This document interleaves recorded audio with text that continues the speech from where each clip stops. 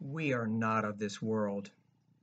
That's right. Sometimes we have to remind ourselves because when you're out and about in life, at work, family, friends, but you're out there and you just see what's going on and you realize, man, or the news, or you're on your phone and you get an alert about this happened or that happened. And the world wants to suck us in. It wants to pull us in. It wants to make us like it.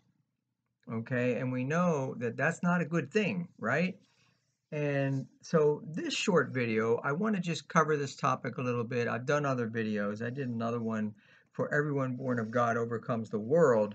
The world really is the devil's field place. It is his place.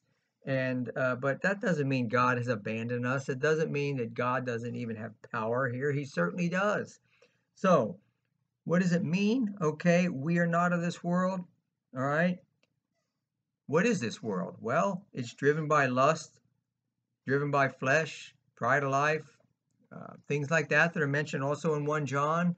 Um, it's the things that gravitate people to the temporary, the temporal. Okay, it is the getting, the having, the material. It is all the hypersexuality, all of that, things that will burn up, things that will burn up in this life when the next one comes. But so we're not of this world. We don't cling to it. We don't hang on to these things. We don't want, we don't belong. I mean, basically, we're in a place right here where it's more and more unfriendly to us. We don't fit. We don't belong, but we are here. Why don't we just get saved and taken up? It doesn't work that way. God didn't set it up. You don't just get saved and all of a sudden you're out of here. No, we get saved, we trust in the blood of Messiah, and we're here and we stay here. We occupy, we pray. Okay? So we're not of this world. We don't belong, but we know the world's unfriendly to us, and yet we're witnessing to the world through our behavior, showing forgiveness, love, having boundaries. Okay? And so we don't belong, and we must not fall into anything which defies the living God.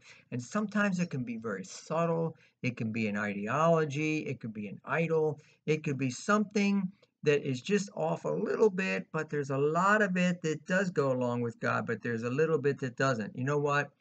A little bit of a lie is a lie.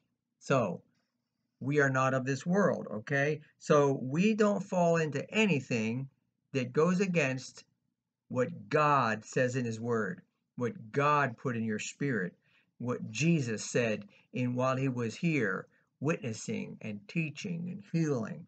All of that, the righteousness of God does not is not the self-righteousness of the world. So anything that defies God, that's what the world, what we're supposed to be, we're not supposed to fall into.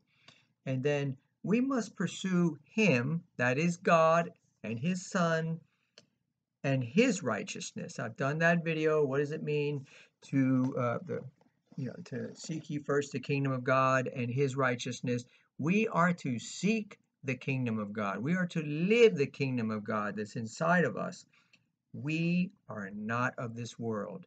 So the next time you look around and you see people having fun, doing things, that's fine. It means we can have fun too, but not fun that defies God, not fun that displeases God.